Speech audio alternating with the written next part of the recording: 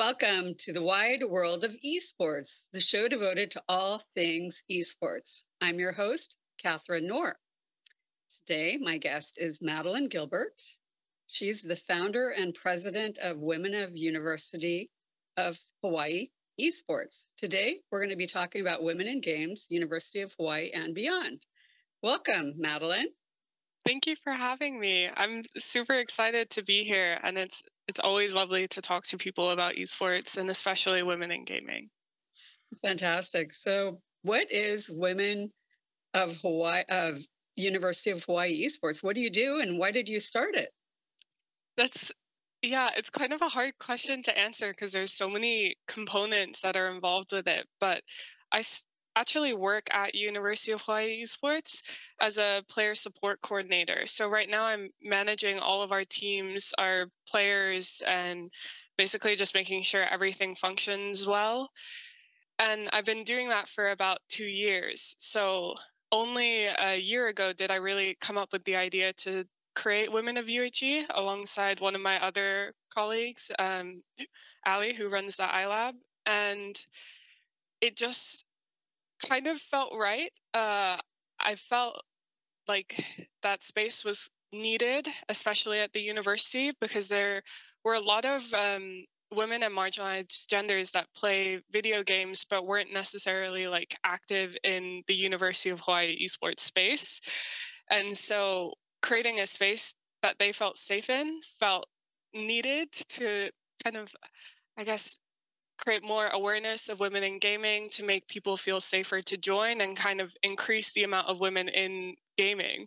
So it's a really long answer, but after starting it about a year ago, I think everything has kind of happened that I wanted to happen, where we do have more women in gaming. Our program has about over 100 people in it, and we've been able to succeed at doing different events about creating a competitive Valorant team, and also just raising more awareness for treating people equally, to creating a kinder space in gaming.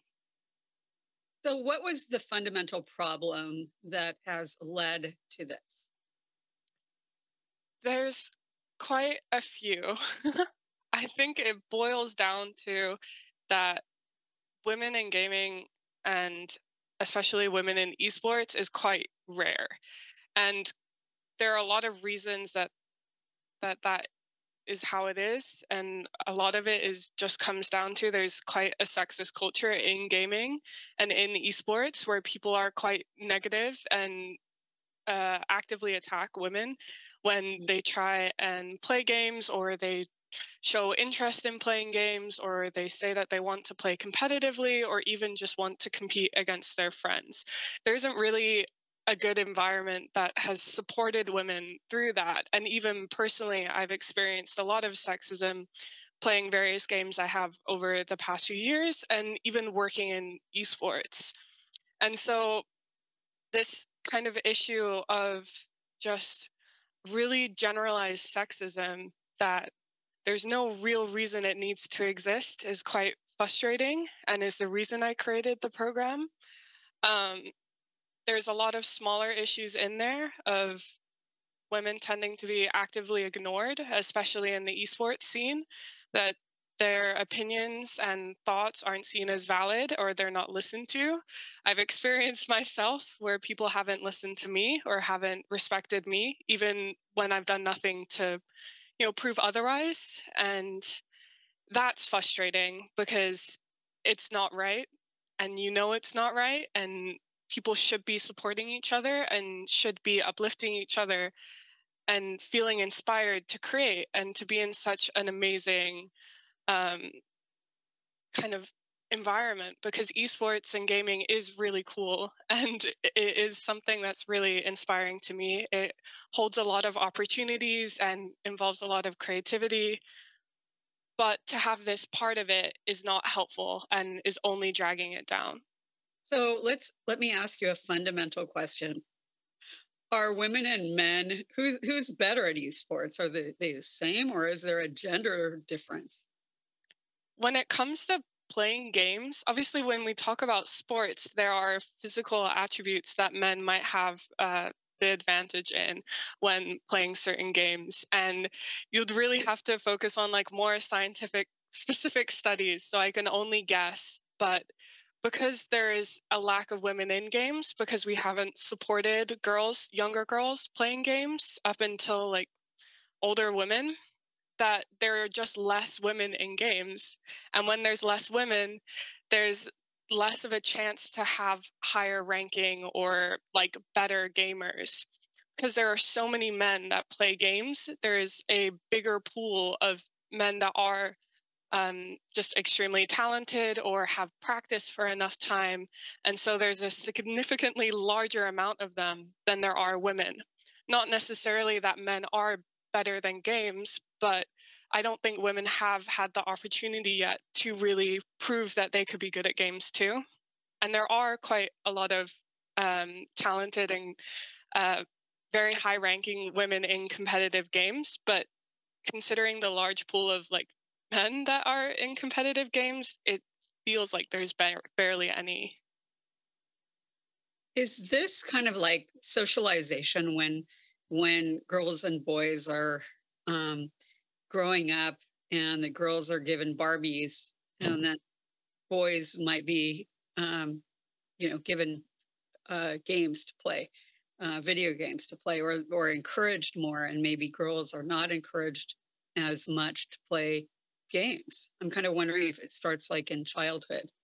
I really strongly believe it does. I think one of the only reasons that I personally got into games was because of my brother, because my brother was the one who had a Nintendo DS or who even had like a Game Boy or something. And I saw him playing games all the time, and that made me feel inspired to myself. It wasn't because of my girlfriends or friends that I had growing up. No, like I think I had like one girl, at least when I like before 10 years old, that played like a game, but we only played it because a big group of guys played the same game with us. And so the main reason that I have played games and competitive games over the years is because of these like big groups of guy friends. And I haven't ever had a big group of girlfriends that I could play with. And so it isn't as inspiring or like appealing to kind of pick up a game when most of my friends aren't doing it. So I had to find a different space to play games, a different group of people.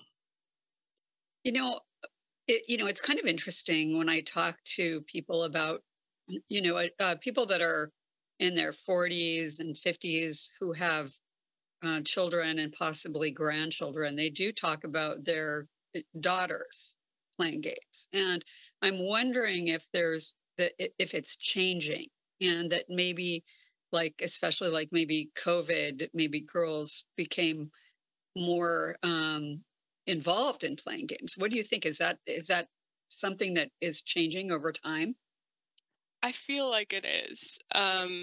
The amount of women that I've seen in competitive games and the amount of just people that I've seen playing games that identify as women or marginalized genders has definitely felt like it's increased. I can't say for sure, but it's just one of those like deep feelings where from being in the scene for so long and from being involved in gaming, you just start to notice things. And so I do believe that it has increased, and I think it will continue to increase because the more women that are being actively seen as playing games, the more people are going to be inspired by them to play games as well. So when you look at University of Hawaii and it's how they have embraced women in games, are there any rules to protect women or marginalized people in the gaming environment in collegiate esports? There aren't as many women in collegiate esports. I think the best way that I can represent that is as I'm managing all of our teams, we have about 120 players in UHE, and out of 120 people every year, only 1 to 3 identify as women. So that's a significantly small group. And then within that, there aren't really anything that we can do or we need to do to protect them, because they are resilient. They've obviously proved that they are good players, that they can try out and make our team, that they're worthy, that they can belong alongside everyone else on that team that are usually other men. And so for them, um, there are no like rules or stuff in place to kind of protect them, because usually it's fine. And fortunately in UHE, it's quite a supportive community where we have been able to create a good environment for women to uplift and support them. I think that answers your question.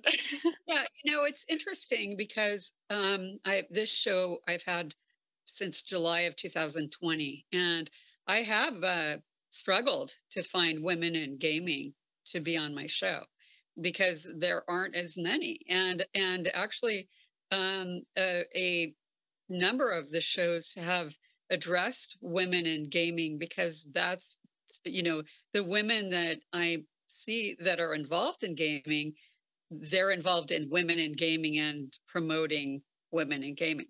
Now at UH, are you mentioned that, I mean, you're kind of in a supporting position with the teams.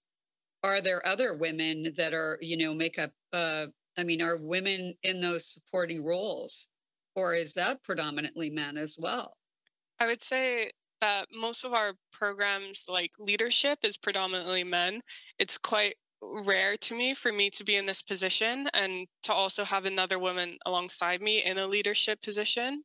Because as I'm running all of our teams and our players, my friend Ali, she's running our entire iLab, our competitive arena and open space for people to just play games in.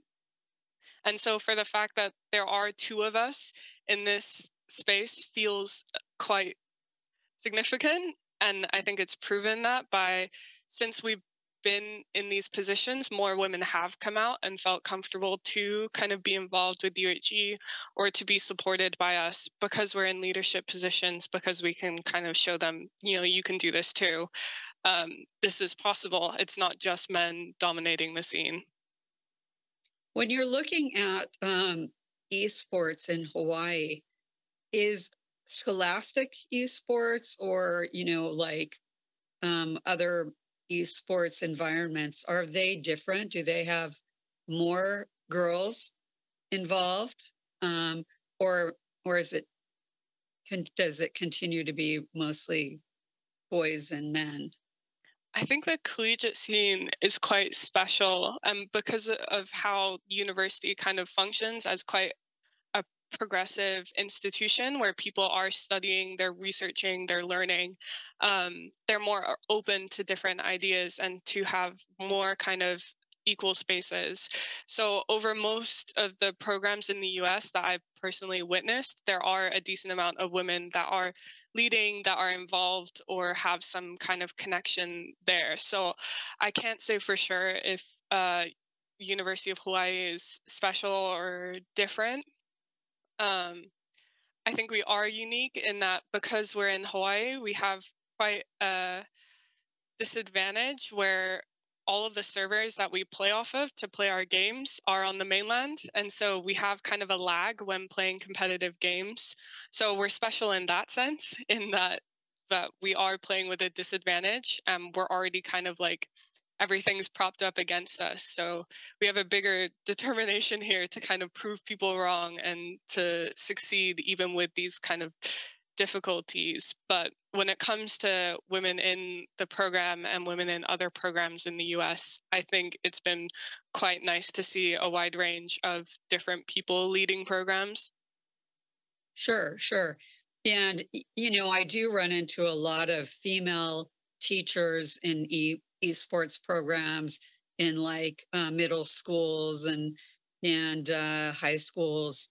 And are you seeing that in Hawaii as well, that you see people in middle school and in high school, you know, that girls and women are involved? I think in my personal position, because I'm leading a women in esports program, I just have the tendency to attract other women or marginalized genders towards me. So I'm not sure if I have the best understanding of what the general scene here in Hawaii looks like, because I'm kind of finding all of these underground people, these people that you wouldn't necessarily have seen before, and talking to them or bringing them to the front light or stuff like that. So I think in my position, I'm quite lucky to be able to talk to all of these different people that might not have really showed up before or been in the public eye. When they come to you, do they tell you a story of discrimination, or do they tell you their feelings about how they aren't comfortable, but hopefully you and your organization can make them more comfortable? I think what has hurt me personally the most is when younger girls have come up to me and talked to me about the discrimination they've faced and the sexism that they've faced at such a young age. And especially, even some parents have talked to me about what their daughter is going through and what they've experienced. And that kind of stuff definitely hurts the most and impacts the most, because to see these younger generations already being impacted by things that I'm still dealing with today is something that motivates me to change things even more. That I have to change this because these younger girls shouldn't be dealing with that right now. So I have had experiences with that, and it unfortunately just makes me feel sad, but still like even more fired up to change things, because they are the reason that I want to do this. Every woman and girl on the island, and every marginalized gender, I want to make this a better space for them. Sure. Now, are there games that you believe are more, kind of focused towards women and girls, or do you think it's kind of gender neutral? Well, in the end, every game is gender neutral. And even though most games that have been designed by men will attend to appeal more to men because they've been designed by men, um, but there are still many games that, even though are gender neutral, you can see that there's a tendency for women to feel more comfortable playing them, especially more casual games like Animal Crossing, or every game has like left my brain. But there's also like Legend of Zelda, a lot of like Switch kind of console games, and then recently Valorant as well has been a major game for women to play, and that's why we were able to create a competitive team for only marginalized gender Valorant players, because there was this large player base of female players. And so there are like some games that I feel like have a stronger pull towards women, or that they feel safer to play. And obviously, the larger number, the more women will play in them. But in the end, every game is neutral. Anyone can play any game, and they should feel comfortable to play every game. Yeah, I thought you were going to say Valorant. I just knew it. What are your games that you play? I used to be a big Valorant player.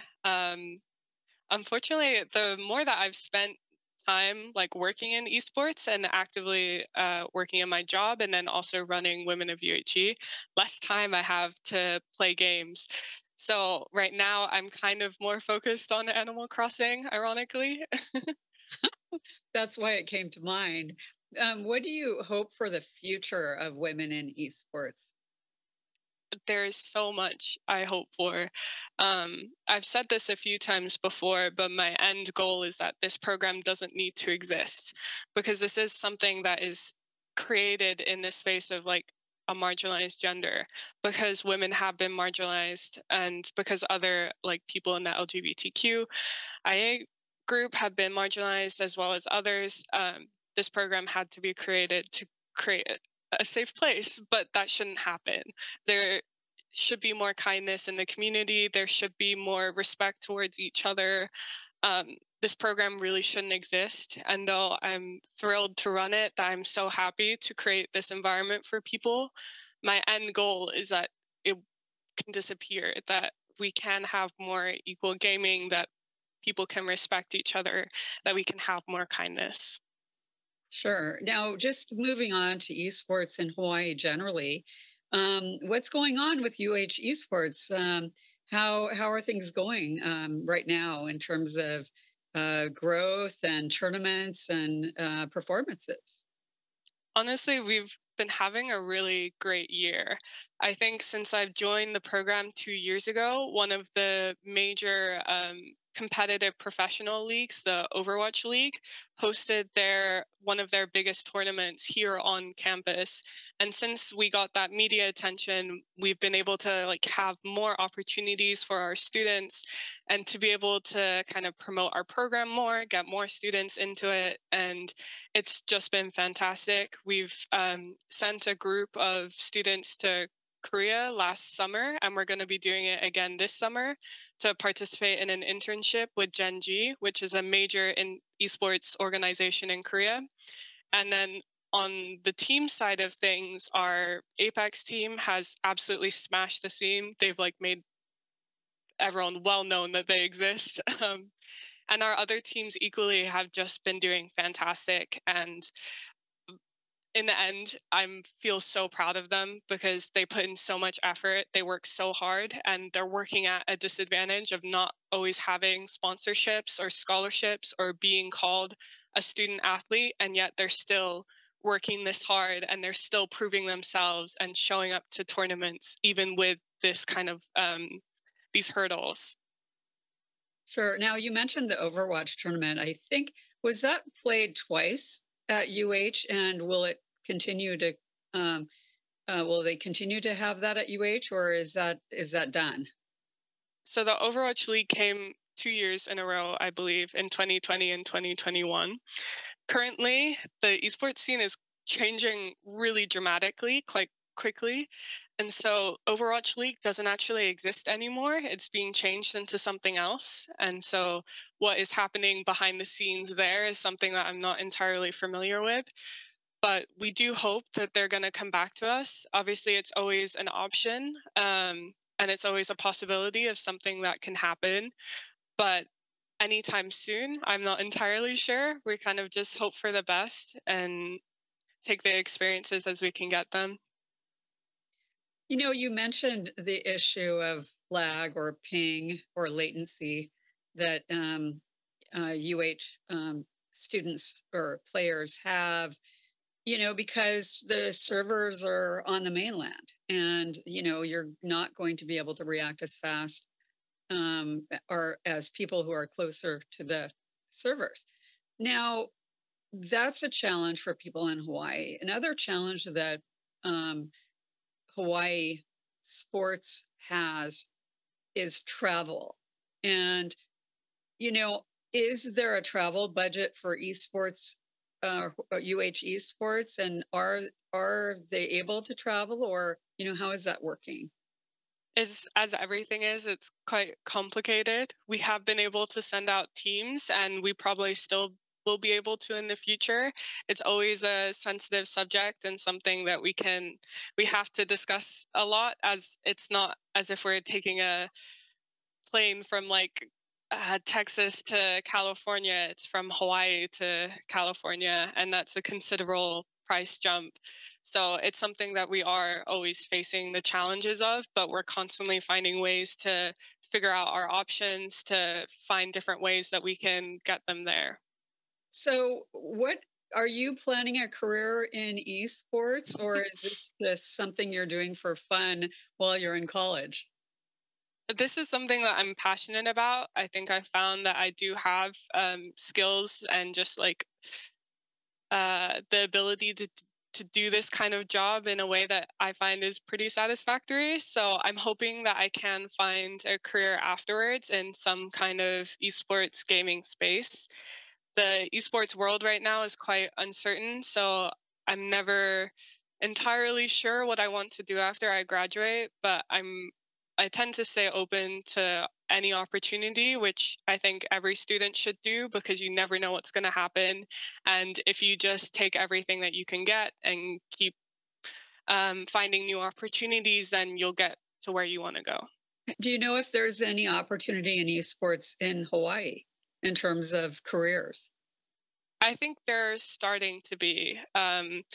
Because so many people leave Hawaii to go to the mainland to find jobs, we really want to find solutions to keep them in Hawaii and to find more tech jobs for people here. So I think that's something definitely we can see in the future as we start to kind of problem solve that issue. There's definitely a space for collegiate esports in Hawaii, and that is way easier to be a part of. And then when it comes to the competitive scene, I'm hoping we start to see more experiences and opportunities here. So, are you hearing from other people in esports at UH that they're planning careers in esports or they're hoping to have careers in esports? Absolutely. I think one of our major jobs here, and it's quite ironic because I'm also still a student, but is to promote our students to be able to get a job in esports. And that is through the connections that we can provide them, the internship opportunities, the just coaching and support that we can give them to apply for jobs when they leave. And there are quite a few students interested in it. And fortunately, esports and stuff that they can learn in our program is stuff that you can apply to almost any job. It just is useful skills, useful tools that doesn't just make you only on this path for esports, but for any company. If someone is interested in your organization, WUI, as you have called it, Women in UH Esports, how can they contact you or find you? So all of our socials are Women of UHE. So we also have a link tree that has all of our socials linked, but you should be able to find us through that. And any UH Esports is also the same. Just all of our tags are UH Esports. Fantastic. Well, Madeline, thank you very much. We've learned a lot about women in esports. Thank you so much. All right. And thank you to our viewers today. My guest in 2 weeks will be Ed Lallier of Vanta Esports. See you then.